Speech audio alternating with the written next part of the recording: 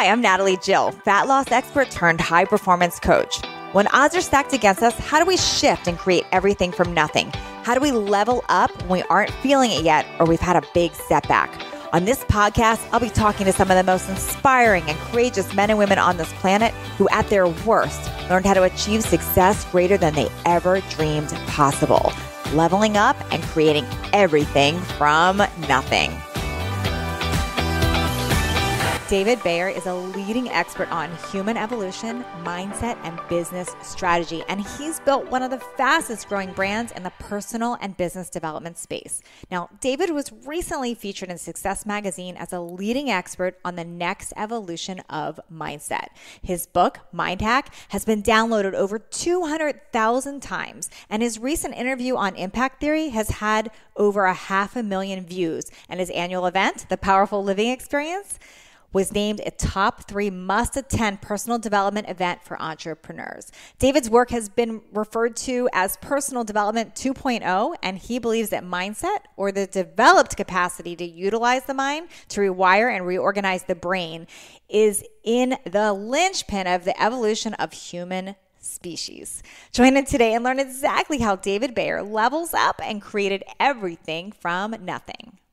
Today, I've got mindset coach and business strategist, David Bayer, and I'm excited to talk with him all things mindset. Thanks for being here today, David.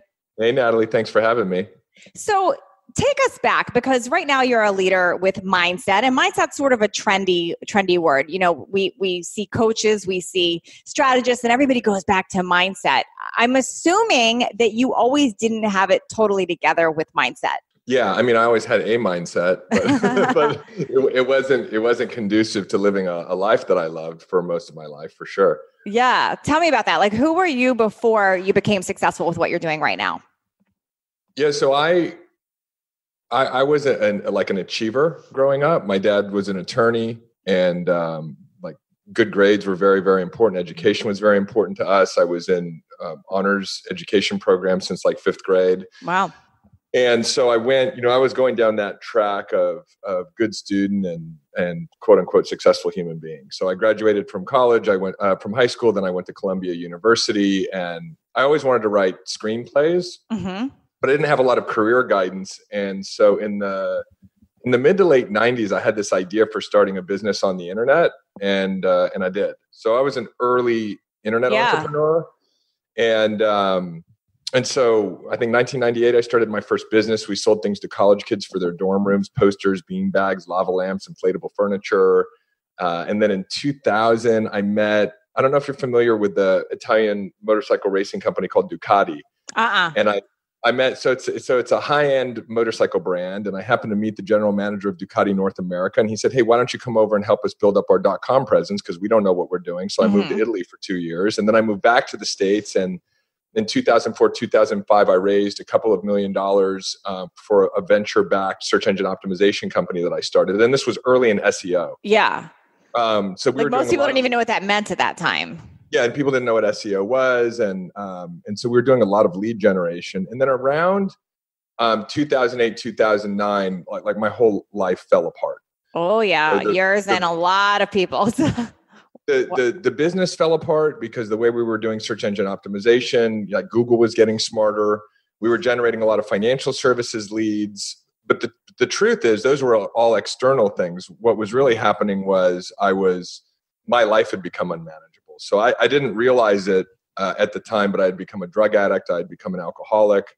And then one night in 2009, I'd been trying to control my drinking for a while. I'd stopped for 30 days. And I went out to, it was called Wine Down Wednesday. And I was like, well, I'll just have one glass of wine. And then it was another, and then it was another. And then the next thing I know I'm out at a club till 2 a.m.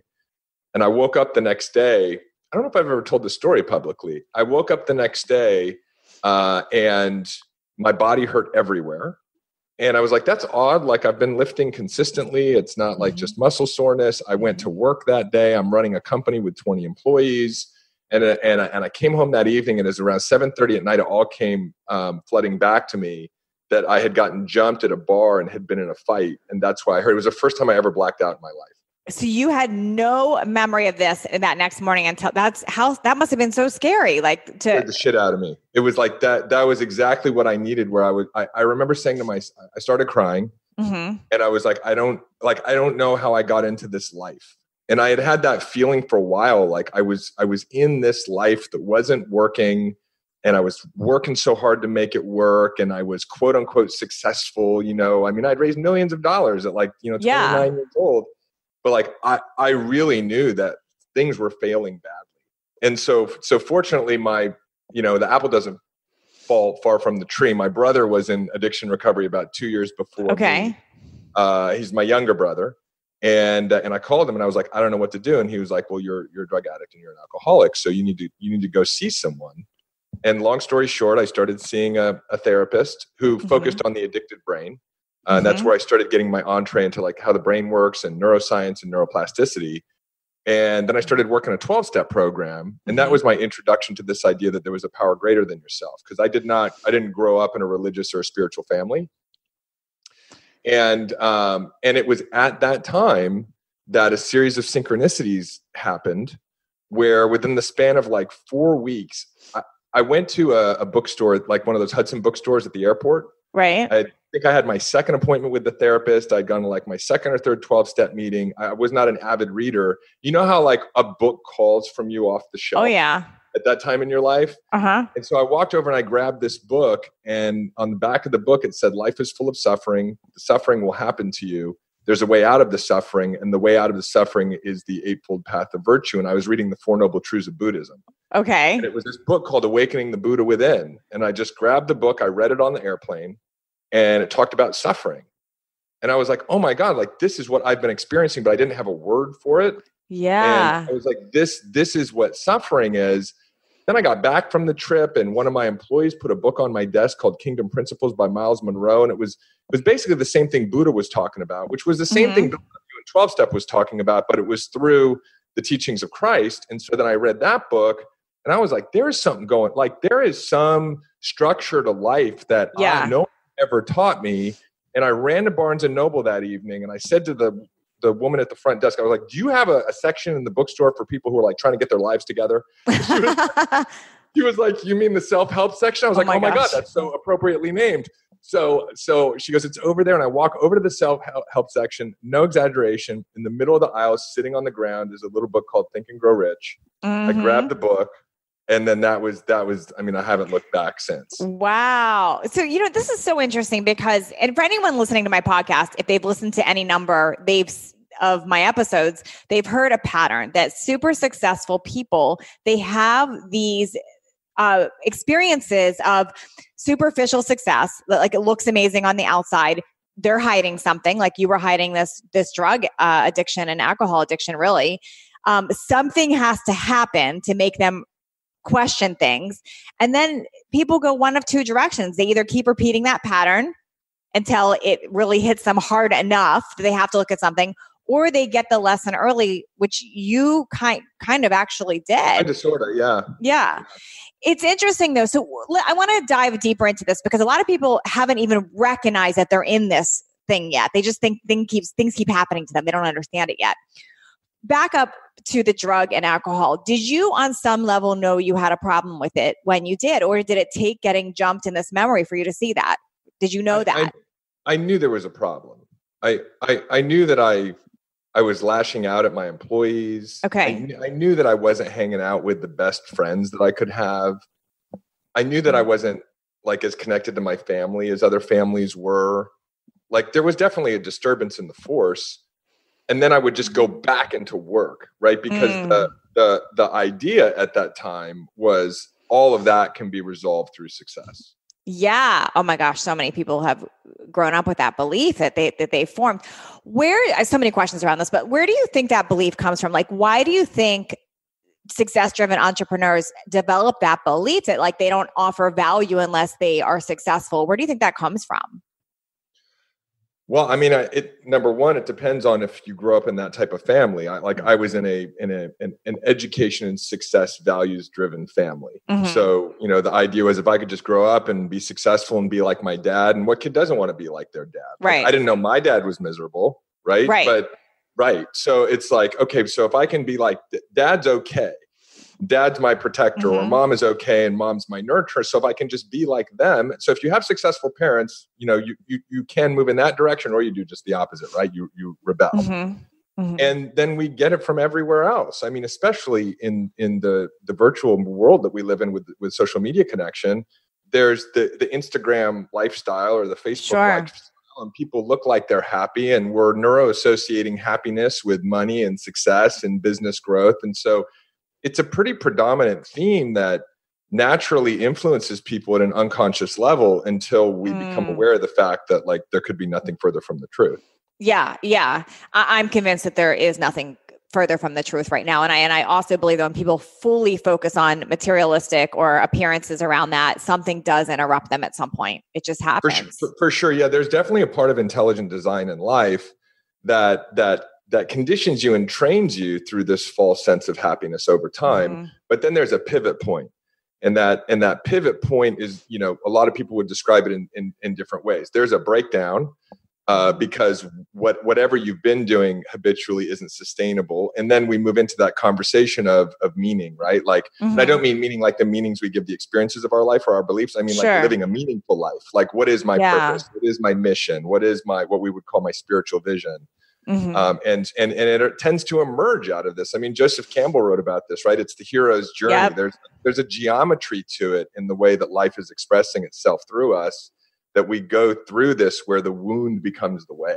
Yeah, where your pain becomes your purpose, for sure. Yes. Yeah. So why do you think, great, well, I want to talk about the addiction a little bit too.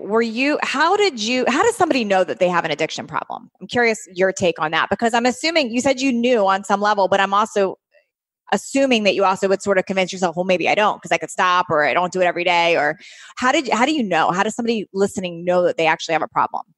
Yeah. So, well, I mean, I can share my experience and people can relate to it, and we can find a theme. But, it got to a point where I wasn't just smoking a joint 3 times a week. I was rolling a blunt in my car, headed to Starbucks on the way to work. A company with 30 people, and smoking half of it, and then smoking half at lunch, and rolling another one when I got home.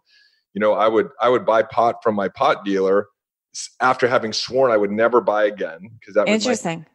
Then I would smoke it, feel so guilty about it that I'd fill the bag up with water, take it to a Whole Foods garbage can 3 miles from my house, and drop it in. And 4 hours later, drive back and see if I can get the bag out of the garbage. Like, wow. When you're at that level of addiction, I'm actually really grateful for it, right? Because it's the more subtle levels that are harder to detect. Like, I mean, this isn't my opinion about pot, but like you do it can be really cunning, baffling, and powerful, marijuana, because if you don't go to the extremes that I went to, because I am an extreme person, you can just like really low level numb yourself and disconnect yourself from your higher source, right? So, but for me, it was really obvious. I think if you ask yourself a question like, is this habit I'm engaged in serving me, or is it disserving me at any level? Like, you'll get that anser. Like, I think too, if you're keeping a secret, like that's a secret. Like if you have to hide something from people, that I think is a big telling sign with anything. I mean, even I look at people that hide doing work from others, or hide, like, I think anytime you're hiding something, there's an issue there, because it's not authentic then. It's a great indicator, hiding, for sure. Yeah. So how did you, when you had this realization that night that you got jumped and you realized this, how did you then stop? You mentioned picking up books and stuff, but was this a decision? Did you have to get help from people? Did you own it to people? Like, what was your process to stop? Because that's a lot of stuff that just kind of quit cold turkey. Yeah, I mean, I think it's a combination of things. One, everything starts with a decision. So like I decided this was not the life that I wanted. And then that opened up the resources to come to me that made my recovery possible. Being vulnerable with my brother and reaching out to him. I mean, I could have imagined a scenario where like my ego would have gotten in the way and I wouldn't have reached out and said, hey, I have a problem. I mean, I'll never forget going to my first 12-step meeting and sitting in that room with a bunch of people who I had no idea who they were, and I had no idea how this was going to work. But my therapist was like, you're going to go to a couple meetings and you're going to listen to people and you're going to find someone who resonates with you. And at the end, when they raise their hand and say, I'm available for sponsorship, you're going to go connect with that person who's and have a conversation.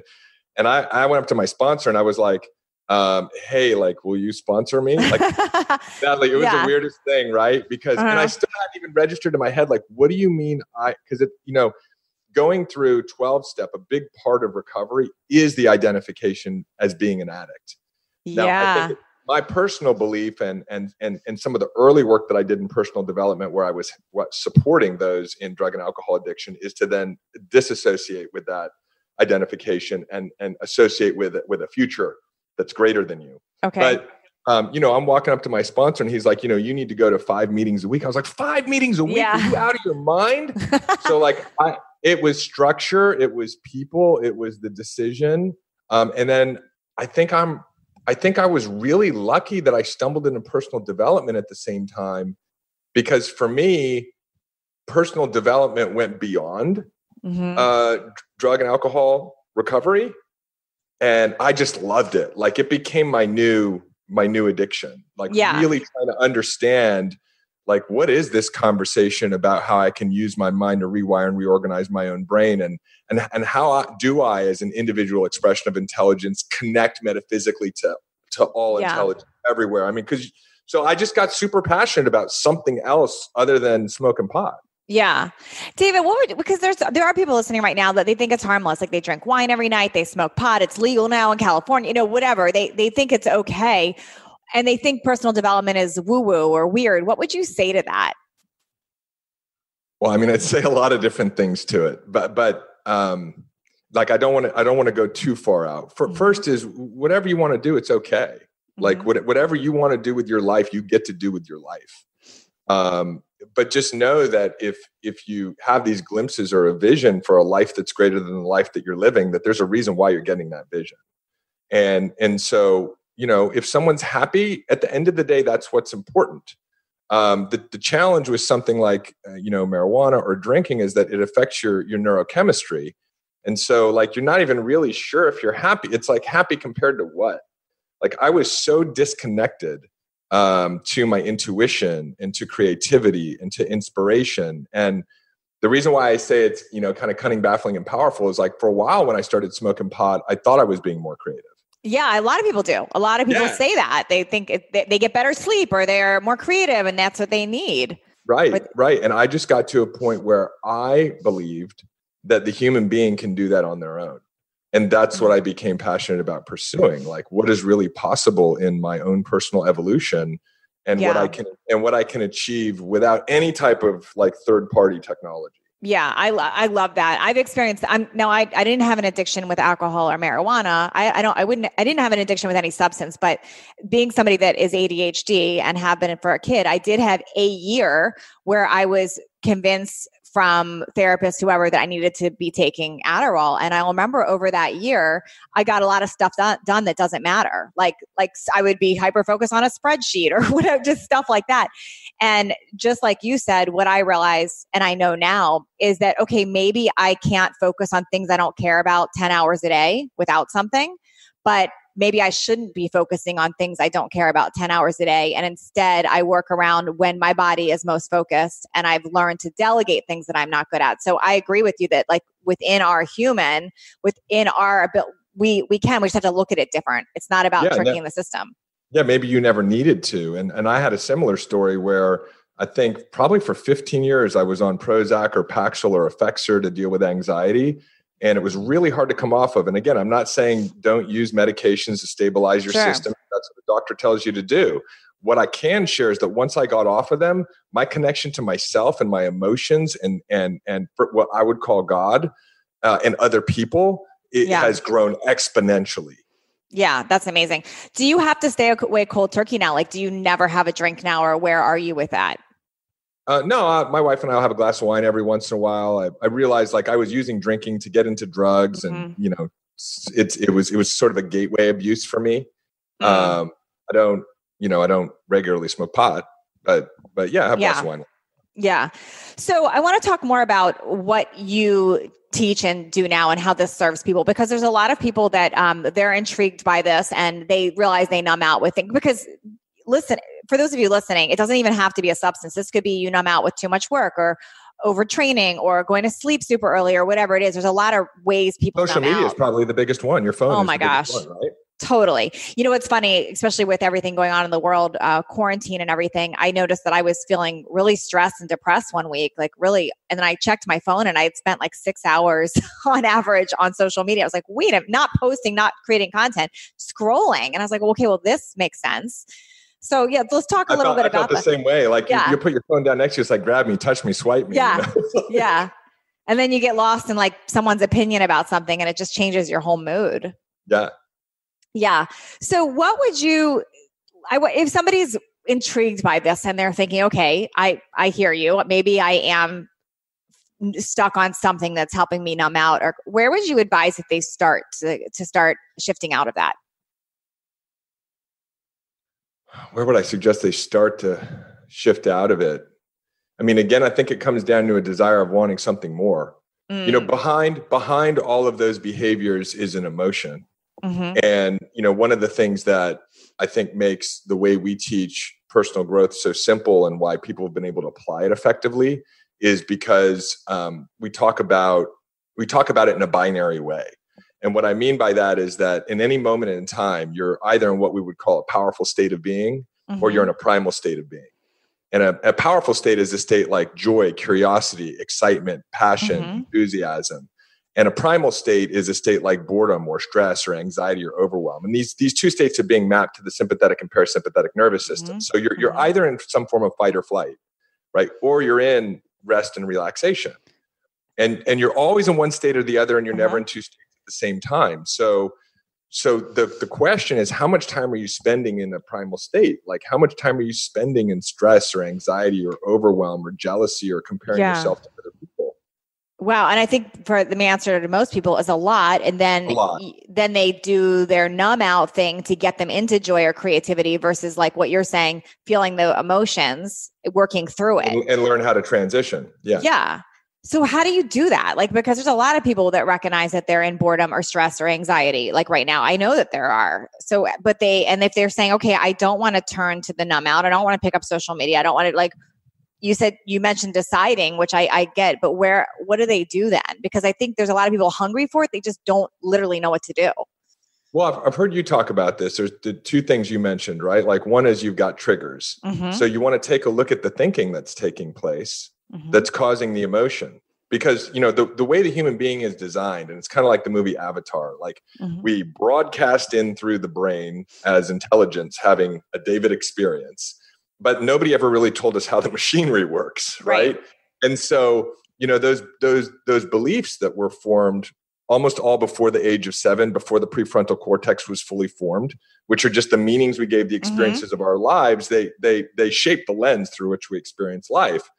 And so the thinking that you're having on a moment by moment basis is always directly correlated to those core beliefs, right? If you think that you're not good enough, if you believe you're not good enough, you're going to have thoughts of like, oh, I bet she doesn't like this about me, or he doesn't like this about me, or I'm not doing this well enough, or I never do it right. And so your core beliefs dictate your thinking. Yeah. And then your thoughts on a moment by moment basis, you experience as emotions in the body. So you feel them, right? You experience an emotion. And then those emotions either motivate or demotivate some form of action. And then over time, those actions produce results. And then those results reinforce the beliefs. And so, you know, the key for people who are feeling like there's more to their life and they're checking out of their life and they know that they're engaged in some form of habitual pattern or behavior that doesn't serve them well, is to first notice that you've moved into what we would call a primal state, right? Which is kind of easy. Like you either feel good or you feel bad. Yeah. And if you feel bad, to know, and this is really about how you get into the work, or you get a coach, or you go to through a program, but you know this, and I know this, but most people don't, that the only thing that's causing you to feel that way is your own thinking. So you inquire within, you go, what am I thinking right now? Oh, I'm thinking that this never works out for me, and it's causing me to be stressed. I'm thinking that I don't have enough time. It's causing me to be overwhelmed. I'm thinking that, well, I could pick that decision or this decision, and I don't know which one is the right one or the wrong one, and it's causing anxiety for you. Yeah. So, right, the only cause of you moving into a primal state, which is really the only problem, because everything you want comes from a powerful state of being, the creativity, the inspiration, the intuition, and feeling good. So So that, if you were to ask me, hey, what's the name of the game as a human being or an entrepreneur to have a life I love? And I would go, well, notice when you've moved into a primal state and used the tools to move back into a powerful state. But it's to just know that the only thing that ever moves you into a primal state is not the experience you're having. It's the thinking about the experience. So once you notice that you've moved into some form of suffering, right, then you go, well, what is it I'm thinking? And you begin the self-inquiry process. So that, and that is like, what the concept of know thyself. And the huge opportunity right now is we're having this conversation because not only are we in a self-quarantine, you can put yourself in a spiritual quarantine. And it's triggering all this stuff for people, right? And so that stuff is the gold because it's you becoming aware of what you weren't aware of that's been causing you suffering in your life and preventing you from actually living a life you love. So good. It's so interesting right now because I've always told clients that if they're wanting to know why they're addicted to something, whether it's social media, drinking, whatever it is, I have always said, just stop doing it and notice what's coming up for you. Because if you stop doing it, it's very clear why you need to do it. Like I'm bored or whatever it is. I need validation. It comes up really clearly.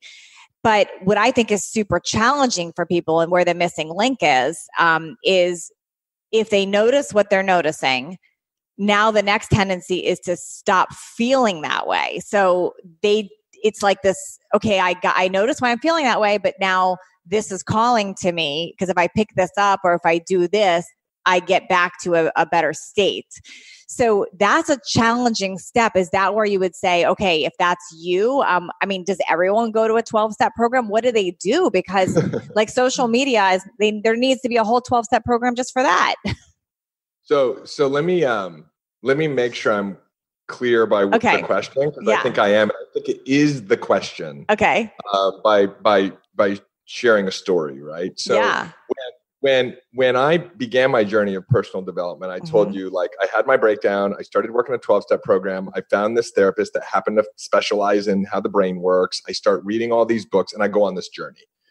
And so the journey lasted about 5 or 6 years. And so I started reading all the books. Then you got to start going to the events. I did the Landmark Forum. I did all of the Landmark Done programs. all that. Yep. Right. And I heard you talk about this in your interview. ALA, Tony Robbins, doing all these programs. And while I understood, I was becoming more and more self-aware. I didn't know how to change my thinking. And so I went deeper. Don't get me wrong. I had some incremental changes, but like I was still getting triggered. Yeah. And I was still spending more time in the trigger than I would have liked to, even though it was less time. And I actually had this belief that I could escape the trigger permanently. So I go on this journey, right? I start going into India. I went to India 3 years in a row. I'm studying. I'm doing, as you talked about, I'm doing, various forms of chanting or mantras. I'm studying ashrams. I go spend 6 weeks in Sedona meditating on red rocks. I start doing traditional shamanic ceremony work. Oh, yeah. Did you do plant medicine? Were you doing plant medicine too? Okay. Yeah. So I'm going down the journey, right? Okay. So, and ultimately at the end of it, while there were significant improvements, I was still spending more time in a primal state than I wanted to spend in. Yeah. So for me, that's kind of what we've been calling personal development 1.0. It's been where the technology of personal development has been up until now. And now what we're really understanding is that this thing called mindset that you started this whole conversation with, which you're like, it's kind of like white noise. It needs to be defined. And the way we would define it is the developed capacity to utilize the mind to rewire and reorganize your own brain. And it is actually the key to the evolution of the entire human species. And so this is where this conversation gets really interesting because we're now understanding, thanks to personal development 1.0, right? Yeah. We're now talking about how to use our mind to rewire and reorganize our brain, which changes ours at the molecular level, at the DNA level, at our epigenetic expression. And so this is the transition of sort of the mammalian reptilian man and woman into the supreme man and supreme woman of the golden age. And I actually think that's what's happening with coronavirus right now is the beginning of the new development. So that's the conversation we're in. And that's where we've been spending a lot of time and focus because I didn't want to just be a highly self-aware human being that was still in suffering all the time. Totally. I wanted to know how I could actually change my thinking. And so what you're saying is, hey, so people become aware. How do they actually change their thinking? Yeah. I think that's the question, right? Yeah, that is the question. Because because what I notice, with myself included, I get aware, and then I think, okay, if I don't do this, or what's coming up for me, and then I think about it, and then I still will want to go to that crutch that gets me out of it. It's like I'm missing a step. So I'm asking, and it requires energy, doesn't it? Yeah. So you're like, hey, I've learned how to like be in my center and live my life, and as a result of that, I'm not spending as much time in the trigger. That's why my business is growing, my impact is growing, my vision is growing, everything about Natalie is growing, right? And anybody who's doing this. But then it's like, but am I always going to have to do this work around the trigger? Yeah. Like for me, it's boredom. For me, what comes up is boredom. That's where I get to like, where I won't just be with the boredom. So that's mine. Got it. So what we teach is that the experience of boredom is caused by one thing and one thing only, which is thinking. Okay. Right? So every emotion is simply caused by a thinking that's taking place. And what we've found over the course of the last couple of years, it wasn't in the methodology at the beginning, but now we've seen it so consistently that we view it as law, is that the quality of the thinking that causes you to move into any form of a primal state is that 100% of the time it's not true. So what's happened is you've entangled yourself with literally a resonance or a vibration created by your own brain activity that's not in alignment with the resonance and vibration of reality itself. And your nervous system is a guidance system to let you know that you've disconnected from reality. Wow. And so now we can test this and test this and test this. And we have, right? Like when, and so the process, I'll tell you a story about it because I think so many people struggle with this, but I had a client I was working with privately, and he understood the structure of what we teach, and he was very good at implementing it into his life. And so he was spending way less time in a primal state, and business was growing and relationships were growing and everything was growing because all that energy is now going into what he wants, right? And he was invited to a get together with, I think it was the vice president of the professional sports team, the number one DJ in Miami. It was down in Miami, and it was like all these movers and shakers. It was like 12 people invited to this dinner. He called me the next day and he was like, hey, I moved into a primal state last night and I couldn't get out of it. Can you coach me on it? And I said, sure, walk me through what happened. And he said, well, I was at this dinner. It was like this person and this person and this person and this person. And I noticed I started to not feel good. I was moving into a primal state. And I said, okay, well, then what did you do? He goes, well, I know the only cause of it is my own thinking. So I looked at the thinking. And I said, what did you find? He said, I found this thinking, which was, I don't belong here. I was like, oh, okay, got it. So what did you do? And he said, well, I remember what you teach, that any kind of thinking that moves me into a primal state is not true. And I said, okay, got it. So if I don't belong here isn't true, then what was true for you? He goes, that I do belong there. And I go, could you find evidence for it? He goes, no, that's where I got stuck. And so I'm coaching him. And as you've powerfully spoken to before, like this is the importance of coaching. I knew him. I knew how to leverage him into seeing the truth. And I said, well, let me ask you a question. Because he still felt like he didn't belong there. He was like, no, man, this one real estate developer and then this one actress and then this one, like, there was no reason I should have been in that room with those people. Insecurity, right? So I said, let me ask you a question. I go, you're a pretty faith-based person, right? He goes, right. I go, I mean, if I remember from our conversations, you believe in God, don't you? And by the way, you don't have to believe in God. It was just that particular leverage for him. He goes, yeah, I do believe in God. And I go, so is your God like the all-knowing, omnipotent, omniscient kind of God? He goes, yeah, pretty much. That's my God. I said, got it. So how did your God put you in the wrong place last night? And there was this silence. And then he said, oh my God. And I said, what did you see? Because what we find is that when you're actually able to see the untrue thinking is untrue and it clears the space, there's a revelation. And it's individual to each and every one of us, which is why it's important to not tell someone what you think if you're going to be a powerful coach. So he said, oh my God. I said, what did you see? He goes, I belong everywhere I am. Now that is a fundamental shift and reorientation to you and your entire reality. Yeah, that's really good. I belong everywhere I am. So what we believe, to answer the question, is that while there are a lot of different modalities and structures to get us to this, what we believe is one moment of transformation, which is the moment that you see what you've been seeing the same way over and over again, differently, which is an actual change in the neural networks of your brain. The fastest way to do that is to actually see your unintelligent thinking as unintelligent.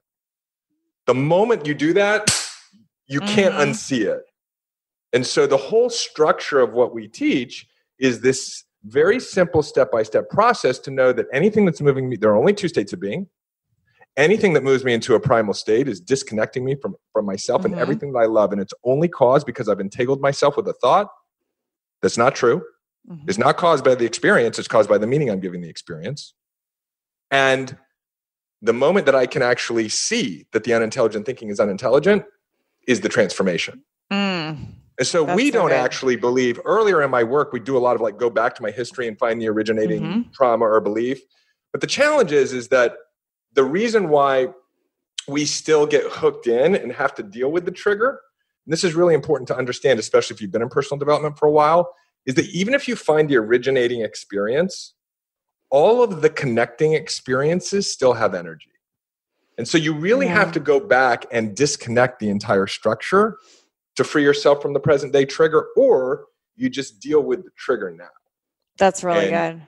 Does that make sense? It makes a lot of sense. I think a lot of people spend so much time going backwards. And you're like you just said, it doesn't really fix it. You have to still deal with it. Helps it. Doesn't it help it? I mean, it helps me. Because then you know where it came from. For sure. So that's just an awareness, but I don't think it helps change the pattern. Yeah. So you have to jump into the discomfort. Yeah. Yeah, you do. So yeah, this is the answer to the question of like, how do I not just become aware, but how do I actually change my thinking? Our answer would be utilize the philosophy to be able to see your unintelligent thinking is unintelligent, because the moment you do, there's a reorganization at the brain level. That's really good. And I love that because so many people try to stop things based on willpower, and nowhere in what you said did you mention that, because I feel like you can't just put a block on your phone, or you can't just not go to the bar. I think that is relying on willpower, and that doesn't work. So it's so much expenditure of energy, right? Because life is energy. Everything we want, like if you kind of there's several ways to look at the name of the game of life. But one of the ways to look at it is to cut off the various forms of energy depletion, right? So that we can harness all of our energy to be superhuman, right? To have more clarity, to have more vision, to have more intuition, to have more vitality, to live a mission-driven life, to just crush through the obstacles. It's hard to do that if at the same time you're, number one, moving into a primal state and you're expending that energy on stress and anxiety and overwhelm, or you become a self-aware person, but you're applying all that energy to try to hold off the trigger. Well, it's also control. It's a form of massive control, and we can't control things. So it doesn't leave room for error, like at all. At all. Yeah. And again, do I do it perfectly? No, but I have enough distance between me and that life. Like I've really been focusing recently on allowing and really trusting that the geometry of life itself is that moment by moment, life is working for my greatest growth, my greatest prosperity, my greatest evolution. We've been talking right now about how this self-quarantine situation is the golden window of opportunity for all of us. But it's interesting because some people are taking it on and really reflecting, and a lot of people are wasting the time. Well, it's like you said, if you believe it's an obstacle, then it will be an obstacle. If you believe that it's preventing you from doing certain things, it'll prevent you from doing certain things. And if you believe this is the greatest opportunity for growth in your business, in your health, in your relationship, in your nervous system, in your spirituality, in the history of the world, then that's what it's going to be for you. That's amazing. Yeah, I love that. This has been super helpful. Tell me about what your event and what you do, and tell me about all the things that you do, if people want to find more. Okay. So I have I didn't intend for it to be this, but I have a little ebook I have a little ebook that I wrote like 3 years ago. And people can get it off our website at davidbear.com. And it's called Mind Hack. Okay. And so it's the foundation of this philosophy. And like, it's amazing. We get emails every day from people like, oh my God, that ebook just changed my life. People have been in personal development for, 10 years. Years. So, and they can just find this on your website at davidbear.com? Find it on the website at www.davidbear.com. Okay, awesome. And then we do an event once a year called the Powerful Living Experience. Okay, and what's that? And the URL for that is Powerful Living Experience. Okay. It's coming up next March. I don't have the dates in front of me. It's like March 12th through the 15th in Austin. We were actually like the last event, I think, on the planet this year before we did have the Powerful Living experience this year. And yeah, it's an unbelievable 3-day transformational event where you experience the methodology and get together with 1,000+ other mission-driven entrepreneurs. Like we're really clear, Carol and I, my wife, our focus is on really unifying entrepreneurs who want to create the new systems and structures that are going to emerge after this quote unquote crisis. Okay. Because, we're living at a time where, those of us who have become aware, realize that we live in a predatory systemic world, whether it's the financial system or the pharmaceutical system. We have a child trafficking problem. We have a prison problem. We have a refugee crisis where it's like we're blaming refugees for the military industrial complex that's pushing them out of their homes. We have a climate crisis and we have a governance crisis. And so we believe that all of that's going to be solved through entrepreneurship. So if you look at what I feel we're really being called to do, is to help entrepreneurs turn on their superhuman switch through the mindset technology we teach, and then teach the business systems and structures for them to go out and for us to change the world together. So good. I love it. So where are you active on social media, David? Where can people find you there? Yeah, I just started being active. So I have my, my David, it's so weird, like fan page, right? But I have my David Bear fan page on Facebook. I think it's Coach David Bear. And then I have my Instagram, which is David Bear 33. Okay. And we're starting to put some really good stuff on our YouTube channel. So, you can find me on YouTube. Awesome. And we'll link all that up in the show notes as well. Where I hang in the socials. Sounds so good. Thank you so much, David, for today. Yeah. Thanks for having me. It's been awesome. Appreciate you, Natalie. Thanks for leveling up with us today. Please share this episode if you found it helpful so others can join in. And don't forget to hit that subscribe so you don't miss out on future shows. And if you would leave me a 5-star review, I appreciate those so much. I read all of them, and it's how I know that I'm giving you information that you find valuable. And come interact with me over on Instagram at NatalieJillFit. I read all the direct messages and comments over there. Make it a great day, creating everything from nothing.